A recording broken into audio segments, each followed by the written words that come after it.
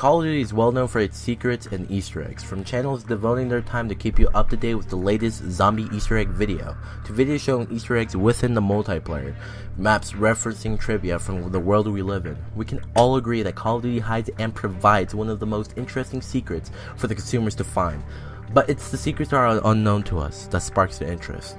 Ladies and gentlemen, I would like to introduce my new video series, Top 10s. Well, this week we're just gonna start off with only 5 facts of Call of Duty that you might not know about, but if the series receives good ratings and sparks interest to you guys, I'll continue the series. But anyways, let's get started with the top 5 Call of Duty Black Ops 1 maps that were cancelled. Number 1. Airbase. With little information known about this map, there is video footage of it. The map shows strong similarities with the map launch. The map was probably scrapped due to the weak processing power of the old gen consoles, and the map was supposed to be in the game when the game released. It was replaced with launch, but if you dig through the PC code, you can still access it and play it, as the video of the leaked map can be seen.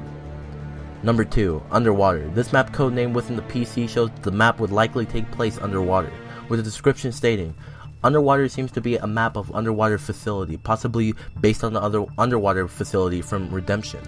The symmetry in the map would make a good and fair game for both teams, but the map might have been scrapped because of the air-based kill streaks, such as the Rolling Thunder, the care package, and the helicopter support would have not been possible in this map, as it's underwater. But what do you guys think? Do you guys think that this map would have passed development and been placed within a DLC map pack, even with the barriers of the map being underwater? Number 3. Landing. Landing seems to be an airstrip, possibly based on the airstrip mission in Operation 40. The layout is very similar to another map in the game, Launch. The map appears to be also similar to another map in the Call of Duty franchise, which is Ambush from Call of Duty 4. There is a large area to fight in over both sides of the map and a long strip of the land in the middle. The reason why the map was cancelled might have been that the layout is too similar to Launch and Ambush, thus making it not worthy to put in the game. Number 4. Shipyard.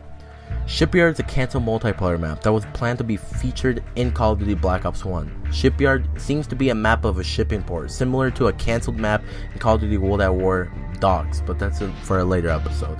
The map was cancelled very early in the game's development, as most of the textures are generic checkboard like textures like you've seen before. Number 5. Jungle. Besides the actual map that was placed in Call of Duty Black Ops, this version of Jungle seems to be a map of a military base in a jungle village during a storm. The symmetry of the map would have a helicopter landing pad on each side and same shaped buildings from each side. It was probably, it was scrapped quite late in the development as vote icons were created. The map size was of the size of Nuketown, and it was also scrapped of the similarities it had with Nuketown. Well, that's it for today's video. Please leave a comment and a like if you guys like these types of videos. If I see a lot of positive feedback, then I'll extend it to the top 10s and make more videos about these type of facts that you might not know about. But what map from the top 5 would you like to see in Call of Duty Black Ops? And why? So, till next time guys, I will see you guys when I see you guys.